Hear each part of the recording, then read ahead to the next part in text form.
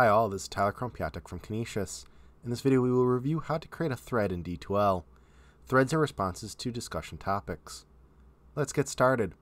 In a D2L course, go to Discussions in the course nav bar. Here we can see all of the discussions in the course. To create a thread, we first click on the topic we want to reply to. Here we can see all of the threads that others have created. To start a thread, click on the Start a New Thread button.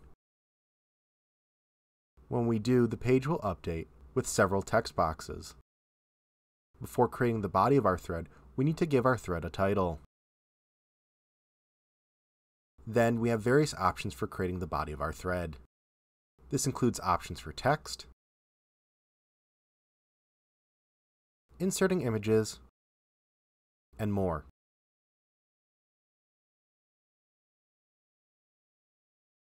Once we have written the body of our thread, click on Post.